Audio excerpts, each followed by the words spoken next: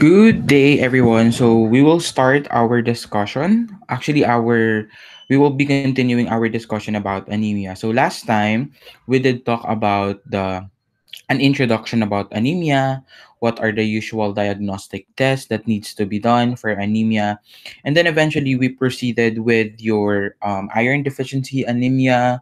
We did discuss anemia due to chronic disease, and at the same time we also had a brief discussion about your hereditary hemochromatosis and hemosiderosis. And for the last part, last time we did discuss about megaloblastic anemia. So before I start this topic, I hope that you are already finished with your um, video discussions with regards to those topics so that we can jumpstart immediately to our topic today, which is all about bone marrow failure. So, bone marrow failure is one important thing that we need to discuss today, first and foremost, because bone marrow failure could also be attributed to anemia. Okay, it could also be attributed to anemia. So, as we go along in a short while, we will be discussing different forms of bone marrow failure in which there will be diseases. Okay, there will be diseases that will be discussed with regards to bone marrow failure.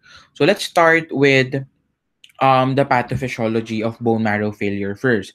So failure of your bone marrow can actually arrive in different form. It can actually present itself as the same thing as bone marrow hypoplasia, but in reality there are actually different reasons or different pathophysiology and pathophysiological changes in our bone marrow that leads now to its failure.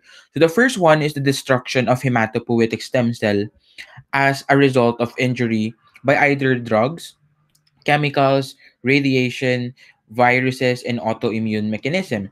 So we all know that your hematopoietic stem cell are the progenitor cells of your blood cells, such as your red blood cells, your white blood cells, and your platelets.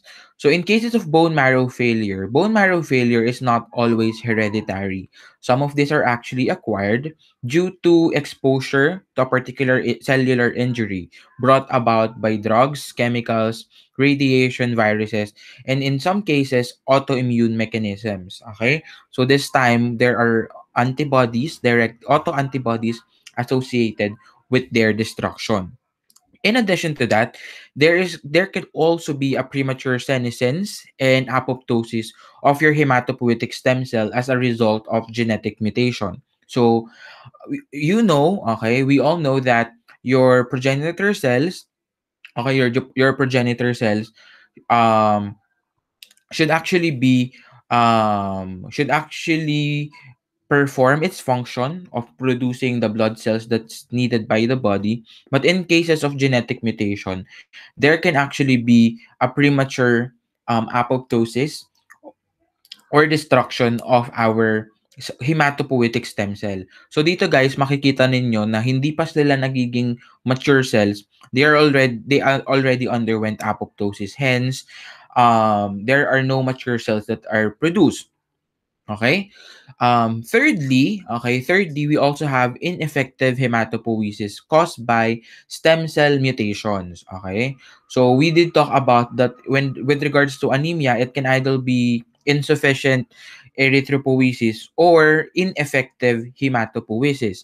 Okay. So if ineffective hematopoiesis or erythropoiesis, there is a problem now with your progenitor cell. Okay, intrinsic problems with regards to your cell. Okay, and it can also be due to deficiency in vitamin B12 or in your folate that are very much needed in DNA synthesis. And then now I will reference you back to our discussion with megaloblastic anemia. You all know that megaloblastic anemia can be because of vitamin B12 deficiency or folic acid deficiency, both of which are very important components in DNA replication. Hence, if there are deficiency in such vitamins in um like your folic acid, there will be ineffective hematopoiesis that will now lead to bone marrow failure.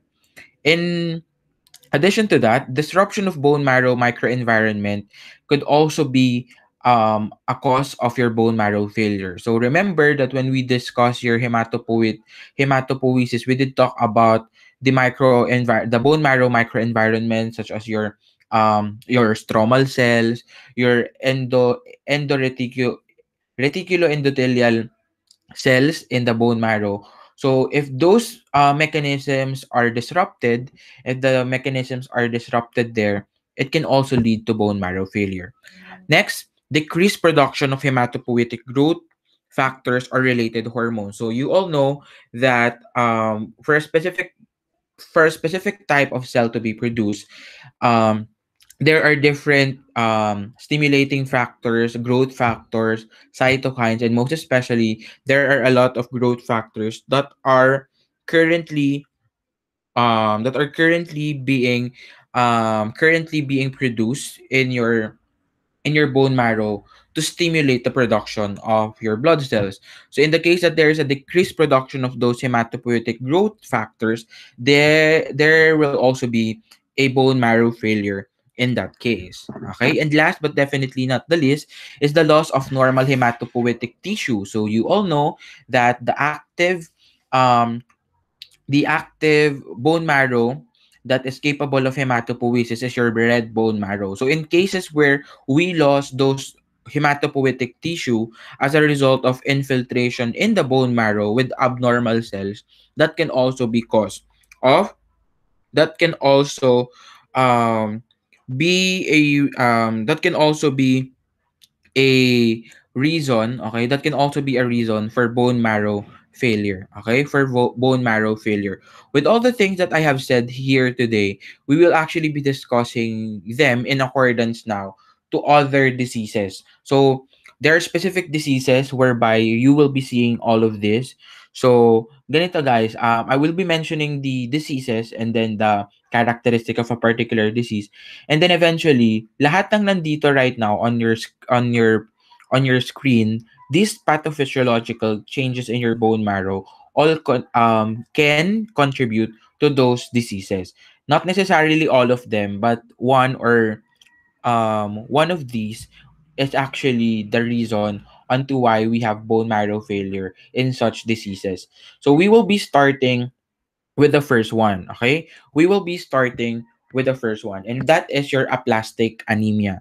So, aplastic anemia is being characterized by your peripheral blood's pancytopenia. So, again, when I say pancytopenia, this is the overall decrease of all types of blood cells, be it RBC, platelets, WBC, all of them are decreased in your peripheral blood smear, okay? In your peripheral blood, rather. So we also have reticulocytopenia. So reticulocytopenia is also observed in aplastic anemia. At the same time, bone marrow hypocellularity is also observed. So later on, I'll be showing you a picture of a normocellular bone marrow and a hypocellular bone marrow. In addition to that, there's also a depletion in your hematopoietic stem cells. So obviously, since your bone marrow is already in hypocellular state, there will also be a decrease in your hematopoietic stem cell. So again, pancytopenia in the presence of hypocellular or aplastic bone marrow is always expected. Okay, is always expected. Although this name might be misleading sometimes because it implies that anemia is the only problem, since we're calling aplastic anemia as it is, 'di ba? As aplastic anemia, but in reality, all other blood cells like your WBC, specifically your neutrophils, and also your thrombocytes are decreased in number. So, aplastic anemia man yung tawag natin dito. It's not just the red blood cells that is decreased, but also other blood cells such as your WBC and your thrombocytes. So, your aplastic anemia can actually be acquired or inherited, okay? It can actually be acquired or inherited. So 80 to 85% of the cases are actually acquired, okay? So pag sinabi nating acquired, you actually are exposed to a particular compound, or simply it's just idiopathic. Okay? So with regards to acquired, 70% of the cases of your um acquired 70% of all the cases of aplastic anemia are actually idiopathic. So there are no known cause onto this. So, 'di ba, parang yung pag-iwan sa ng ex mo, sinabi ko na sa inyo 'yan.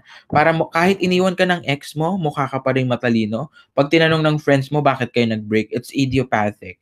Okay? It's an idiopathic effect. So moving forward, let's go to the second one. It can also be secondary. Okay? So when I say secondary, you are exposed to a particular drug, chemical, radiation, virus that might cause aplastic anemia. So we have here chemicals such as your cytotoxic drugs, your benzene, your radiation, your idiosyncratic. Later on, I'll be explaining what idiosyncratic secondary aplastic anemia is all about.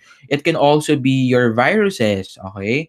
So your viruses like your Epstein-Barr virus or your EBV, your hepatitis virus could also cause it, and your human immunodeficiency virus could also cause aplastic anemia.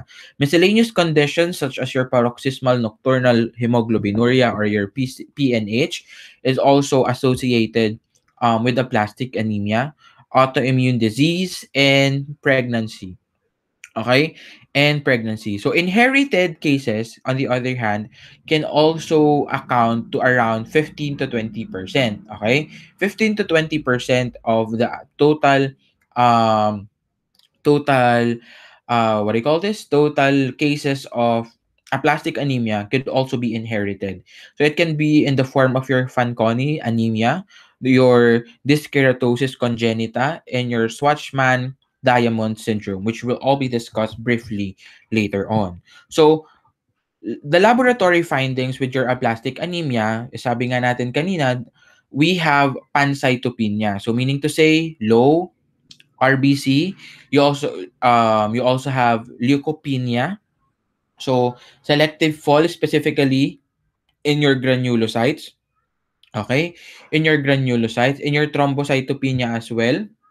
And unlike other bone marrow related diseases, when it comes to aplastic anemia, there are no abnormal cells in the peripheral blood smear. So ibig sabihin, hindi ito tulad ni leukemia na nagkakaroon na tayo ng immature cells, okay? Ng immature cells or abnormal cells in the peripheral blood smear.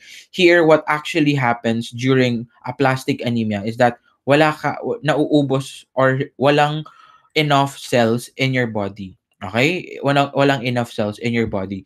And as you can see, bone marrow shows hypoplasia. Okay? Hypoplasia. So meaning to say, even the hematopoietic stem cell are low in number inside your bone marrow. What I also want to highlight that with regards to aplastic anemia, this type of anemia is appearing to be a normocytic normochromic red cells. Your red cells are normochromic and normocytic, although decrease in number. So dito na natin ngayon masasabi na, 'di ba sabi ko last time, your anemia can actually be a cause of either low RBC count or a defect in the RBC in in itself. Okay? Aside from that, okay, so kung makikita rin ninyo with regards to aplastic anemia, your neutrophils also appear normal. Okay? Your neutrophils also appear normal. Okay? Your neutrophils appear normal. So, in addition to that, let's go now to the acquired aplastic anemia first. So we all know that idiopathic is the first reason. Okay, majority of it are actually idiopathic. Secondly, is because of we call it secondary aplastic anemia. So this is now due to the exposure to drugs, chemical, radiation, or infection of viruses such as your Epstein-Barr, your HIV, and your hepatitis viruses, okay? Your hepatitis virus. So here, okay, in the secondary aplastic anemia, you can see on box 19.3, the selected drugs reported that have a rare association with idiosyncratic secondary aplastic anemia. Wow, nakakatalino naman basahin. Idiosyncratic secondary aplastic anemia. So what is idiosyncratic secondary aplastic anemia? So it is a condition, it is a rare condition on um in which there is a combination of both genetic and environmental factors in susceptible individuals. So it is both. It's like a merge. It's like a merging of idiopathic and secondary causes. So merong internal factor within your body that is not known, but at the same time you're also exposed to such secondary to such compounds like your drugs, chemicals, and radiation that actually amplify your chances of having aplastic anemia. So parang sabihin na natin na um, marupok ka na to start with. Okay? Marupok ka na to start with. And then, sakto pa na yung crush mo yung nanligaw sa'yo. So, it's a double whammy, di ba?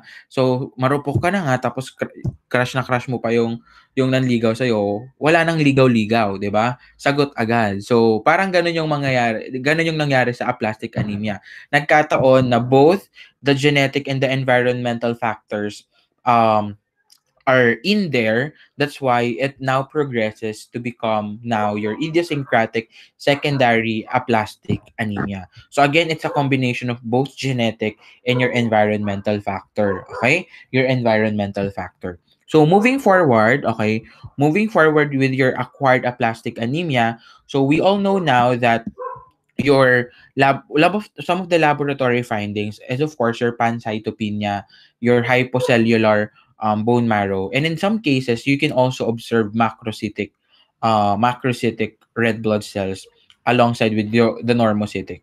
So we actually have a diagnostic criteria for aplastic anemia. We have the moderate aplastic anemia, the severe aplastic anemia, and the very severe aplastic anemia.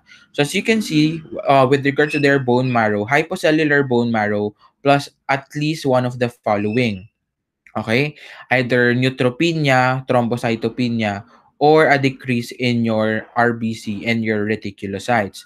In your severe aplastic anemia, there's a bone marrow cellularity of less than 25% plus two of at least two of this um, cases such as your neutropenia, thrombocytopenia, and also the decrease in your RBC and your reticulocyte. But more specifically, with regards to very severe aplastic anemia, all of these things are now present in your patient. So that's very important for us to actually identify this type of anemia because it can really be fatal in our patients. Okay, for our patients. Having said that now, this is actually the appearance of a normal, okay? This is a normal cellular bone marrow. So you can see you have adipose here, you have your yellow bone marrow, but majority of it are actually your red bone marrow that are capable of hematopoiesis. Unlike now, in cases of acquired aplastic anemia, as you can see, there's already a shift from red bone marrow to and now becoming your yellow bone marrow. So hindi ito regression kasi ang regression yellow bone marrow to red bone marrow. So this one is an evident case of aplastic anemia. Okay? An evident case of aplastic anemia. So before we move forward to the inherited forms of aplastic anemia, so let's take a quick breather first. So inhale. Okay, everyone. Hold. Exhale. So hold one more time. Okay. So inhale all the positivity and the energy. So hold it. Okay. Now exhale all the stress, the bad vibes that you're feeling right now. So hold. Okay, for the last time inhale. Okay, hold. Exhale. And of course, hold. And now you can breathe normally. So again, let's start and begin our discussion about inherited forms of aplastic anemia. So with regards to inherited forms of aplastic anemia, these are actually present at an early age. So unlike your acquired aplastic anemia, syempre normal ka pa up until ma-expose ka dun sa mga factors that will cause the development of aplastic anemia in your system. But with regards to inherited forms of aplastic anemia, these are actually present in during birth already. Okay? So there is a progressive bone marrow failure. Okay? A progressive bone marrow failure. And patients with i- inherited or yeah, inherited or hereditary aplastic anemia do have characteristic physical malformations or stigmata. So there are some abnormality with regards to their stature or even with regards to their physical appearances. Okay, so moving forward, so there are different forms of aplastic anemia that were mentioned in your RODAC. So we have Fanconi anemia, we have your dyskeratosis congenita, and your Schwarzman-Bodian diamond syndrome. Okay? So let's start with Fanconi syndrome. So Fanconi syndrome was first discovered by Dr. Guido Fanconi in 1927. So Fanconi anemia is actually a chromosome instability disorder characterized by aplastic anemia. So physical abnormalities and cancer susceptibility are also observed in patients with Fanconi anemia. So during Fanconi anemia, you can actually observe the following to our patient. So first and foremost, it is an autosomal recessive genetic disorder, and this is due to chromosomal break. Okay, chromosomal breakage. Okay, chromosomal breakage. So this is common in your Ashkenazi Jews. So magtataka kayo kung ano ba yung mga Ashkenazi Jews. So these are Jew, obviously, that are intermarrying. So intermarrying among their relatives. So I guess if you have read some stories, 'di ba? Ashkenazi Jew, ayan, marry yung mga kamag-anak nila. So closely related relatives nila. So your Fanconi anemia have clinical features such as short stature. So we also have strabismus, okay? Strabismus or the abnormal alignment of the eyes, okay? Nor abnormal alignment of your eyes. So you can also observe low set ears, frequent infections, positive or they can also have deafness, and there are some abnormality with regards to their thumb. Abnormal thumbs are sometimes absent yung thumb nila. Okay? And there are also hypopigmentation freckles. So at the same time, okay, the reason why it is under aplastic anemia is because Fanconi, okay, Fanconi anemia is actually characterized by low red cells, white blood cells, and also your platelets, okay? And also your platelets. And usually the common treatment for this is bone marrow replacement, okay? Your bone marrow replacement. So, maisingit ko lang, no, I don't know if you have watched yung movie ni Ding Dong Dantes, Angelica Panganiban, tsaka ni Angel Locsin, tsaka ni Zanjo Marudo.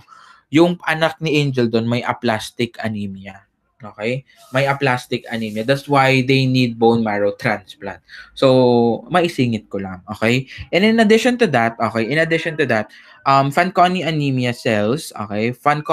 During Fanconi anemia, cells have greater number of characteristic chromosome break and ring chromosomes. So, this indicates kapag madami siyang mga chromosomal breakage, this indicates that the cells are actually have increased fragility. Okay? Increase fragility. So, mas mabilis silang ma-destroy, masira. So that is for your Fanconi syndrome, guys. Okay? That is for your Fanconi syndrome. Let's move on now to your Schwarzman-Bodian. Let's go now to your dyskeratosis congenita. So your dyskeratosis congenita, obviously, is also a form of aplastic anemia. So kapag sinabi kong aplastic anemia, automatically the clinical features such as your pancytopenia, yung hypocellular na bone marrow, all are present. The things that I am only adding are the things that are not yet been mentioned in other diseases, which makes this particular disease unique by itself. So, in your dyskeratosis congenita, it is characterized by mucocutaneous abnormalities. Okay? Mucocutaneous abnormalities, bone marrow failure, and pancytopenia.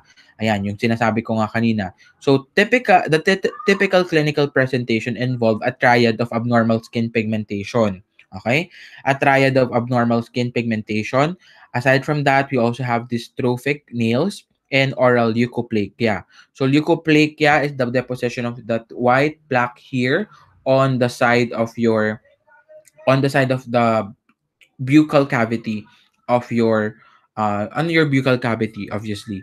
So with regards to this keratosis congenita, patient that has DC, okay, yung mga patients natin that has DC are actually also prone to cancer, okay? They're also prone to cancer. But in addition to that, okay, in addition to that, they are also involved in some the our patients can have as a wide range of multi-system abnormalities ranging from your pulmonary fibrosis, liver disease, developmental delay, short stature, microencephaly, um, immunodeficiency, dental caries, and even periodontal disease. So that is for the dyskeratosis congenita. So again, this is a form of inherited aplastic anemia. Last but definitely not the least is your Schwarzman Bodian Diamond syndrome. So your SBDS is a multi-system disorder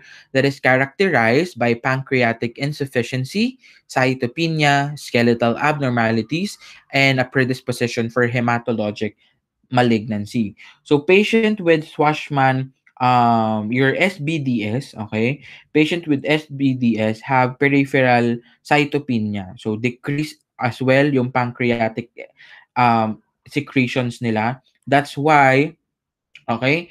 That's why they can also have malabsorption eventually, okay?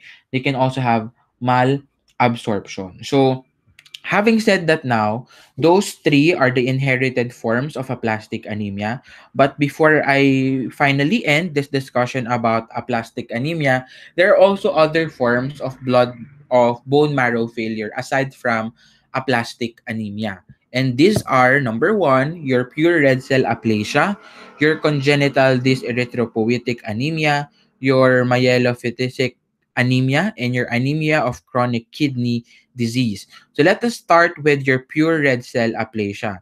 Your pure red cell aplasia or your PRCA is a rare disorder of erythropoiesis characterized by a selective and severe decrease of your erythroid precursors in an otherwise normal bone marrow. So here, with regards to your red cell aplasia, the only okay the only thing decreased is your red blood cell. That's why we call it your pure red cell aplasia. Okay, your pure red cell aplasia. So patients with PRCA have severe anemia, which are still normocytic by nature, and they are characterized to have reticulocytopenia. Okay, reticulocytopenia. So obviously, mababa ang reticulocyte because to start with, there's a severe decrease in your erythroid precursors. Okay? Erythroid precursor. So normal WBC and platelet counts are observed in patients with PRCA. And your PRCA can actually be acquired or congenital. Okay? Acquired or congenital. So again, during pure red cell aplasia, red blood cell production is suppressed with little to no abnormality found in your WBCs and your platelet. So, I want you to remember, guys, that congenital pure red cell aplasia is also called as your diamond black fan anemia. Your diamond black fan anemia is also known as your congenital pure red cell aplasia. And your acquired pure red aplasia can also be observed. So again, may two form ka, your acquired and your congenital. So now let's try to differentiate your Fanconi anemia and your Diamond Blackfan anemia. Your Fanconi anemia is a form of aplastic anemia, meaning to say all cells, all blood cells are decreased, unlike your Diamond Blackfan, which is a pure red cell aplasia, only your red blood cells is depleted. Your brown skin pigmentation is only seen in your Fanconi. Thumb abnormalities are seen in your Fanconi. Renal abnormalities also in Fanconi anemia. And in your peripheral blood, Fanconi anemia is characterized by pancytopenia. Your Diamond Black Fan anemia is characterized by a decrease in RBC alone with little to no abnormalities in your leukocytes and your thrombocytes. Okay? So that is your pure red cell aplasia. Second, on the other forms of bone marrow failure is your congenital dyserythropoietic anemia. So your congenital dyserythropoietic anemia is characterized by your refractory anemia, reticulocytopenia, and um, at the same time, um, hypercellular bone marrow. O this time, okay, this time, bone marrow failure doesn't just talk about mababa or low yung low yung bone marrow like in a plastic anemia. It also talk about hypercellular bone marrow. Sir, di ba mas maganda kapag meron kang hypercellular bone marrow? Hindi rin po siya maganda, okay? Hindi rin siya maganda because in hypercellular bone marrow, there is ineffective erythropoiesis. So, meaning to say, there are dysplastic changes in your erythroblast. Okay? There are dysplastic changes in your erythroblast.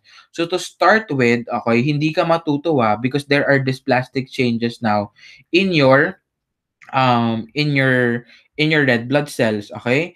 They're in your red blood cells. So, dysplasia, ibig sabihin natin yan, may abnormal growth and development pagdating sa cells natin, okay? That will now cause abnormality, okay? That will now cause abnormality in your red blood cells. In addition to that, we also have your refractory anemia, which is which is part, okay, which is actually a part of your myelodysplastic syndrome. So, with regards to refractory anemia, okay, with regards to refractory anemia, this is observed not only in your CDA, okay, not only in your CDA, but in other myelodysplastic diseases, okay, other, what do you call this? Other, dysplastic diseases, okay, myelodysplastic diseases rather, okay. So, in addition to that, okay, in addition to that, when we say na congenital dyserythropoietic anemia, it can actually appear, okay, it can actually appear in, what do you call this? In other forms. But before I move forward, let me, elaborate refractory anemia. So, when we say refractory anemia, this is an anemic condition, okay, an anemic condition that is not associated with another disease. So, most probably, parang ano lang siya, parang it just is caused by a different a different factor. So, with regards to refractory anemia, they can be successfully treated through blood transfusion. So, yun naman pagdating sa refractory anemia. They can be corrected with blood transfusion. So, your congenital dyserythropoietic anemia, on the other hand, can actually be classified into three forms. Okay? They can be classified into three forms, such as your CDA1, which is characterized with a CDAN1 mutation that is found on your chromosome 15. You also have your CDA type 2. Your CDA type 2 is also known as your hereditary erythroblastic multinuclearity with positive acidified serum. Okay? or your HEMPAS. Okay? Your HEMPAS. So your CDA2 or your HEMPAS is the most common form of congenital dyserythropoietic anemia. So in this case, RBC display hemolysis in the acid serum test, which is also known as your HAMS, acidified serum test, and they do not lyse. Okay? They do not lies with sugar water test or your sucrose hemolysis test. So, the HEMPAS antigen is your antigen I. So, much of that when you reach your blood banking. But for now, okay, but for now, that's what I want you guys to remember that with regards to CDA type 2, that is also known as your HEMPAS, hereditary erythroblastic multinuclearity with positive acidified serum test. Okay? Bakit siya positive acidified serum test? Because it lies on the HAMS acidified test. So, lastly, we have your CDA, okay, your CDA3, which is the least common form of your congenital dyserythropoietic anemia. Okay? So, last but definitely not the least, we go now to myelophthisic, myelophthisic anemia. Okay? I don't know if I am pronouncing it correct, if it is myelophthisic anemia or myelophthisic anemia. But either which, I want you to take this home with you na maintindihan nyo. During your myelophthisic anemia, you have a hypoproliferative anemia, meaning to say your bone marrow also failed. But this time, it is actually because of the replacement of your bone marrow hematopoietic stem cell by your malignant cell. Okay? By your malignant cell. So in this case, okay, guys, during myelophthisic anemia, your cancer metastasized to your bone marrow. Okay? Your cancer metastasized to your bone marrow. Thereby, yung originally na red bone marrow mo that is capable of hematopoiesis are already becoming hyperproliferative because of the replacement of these abnormal cells. Usually, it is actually being seen in cancer such as your breast cancer, prostate cancer, and even in your lung cancer. Very common siya sa tatlong form ng cancers na yon. Okay? So in this case, cytopenia is due to an increase cytokines and growth factors that suppresses hematopoiesis. Okay? That in return, it will destroy the stem cell, the progenitor cell, and the stromal cell. So in short, nasira si hematopoietic stem cell mo alongside with your bone marrow microenvironment. Okay? So all of those were destroyed because of increased cytokines and growth factor that aims to suppress your hematopoiesis. Sir, paano po nangyari yon? It's because of the abnormal and malignant cells that are invading or replacing your bone marrow. And in a sense, this type of anemia is also normocytic normochromic anemia. Okay, normocytic normochromic anemia. Yan, I've known people with prostate cancer na nag-metastasize to bone cancer. They call it bone cancer na at that time kasi nga the tumor cells are already has already infiltrated the bone marrow. Okay, the bone marrow. So again, common sa breast, prostate, and lung cancer. So last but definitely not the least, okay, for the end of our part 1 of this discussion, we also have anemia of chronic kidney disease. So last time yung pinag-usapan natin is anemia due to chronic inflammation or disease. This one is anemia due to chronic kidney disease. So anemia of chronic kidney disease. So um, this is actually a complication of your chronic kidney disease na lang. Okay? Why is that? So you all know that your kidney is actually the main organ producing your erythropoietin. So meaning to say, if your kidney is no longer functioning well, even its function to produce your erythropoietin is already inadequate, now leading to anemia. In addition to that, increased urea, okay, or blood urea nitrogen inside your blood due to incapacity, due to the um, due to the disrupted filtration capacity of your kidney during uremia or increased urea levels inside your blood, erythropoiesis is inhibited. And in addition to erythropoiesis being inhibited, nag increase din yung RBC fragility mo dahil sa urea. So what do we mean by that? Naglalays siya sa loob ng blood vessel mo dahil sa mataas na urea content in your blood. Okay? Urea content in your blood. And eventually, ayan din, because of dialysis for patient that has chronic kidney disease, they have chronic blood loss. Ayan. They have chronic blood loss and also iron deficiency as well. Okay? They also have iron deficiency. Okay? They also have iron deficiency. So that is for anemia of chronic disease.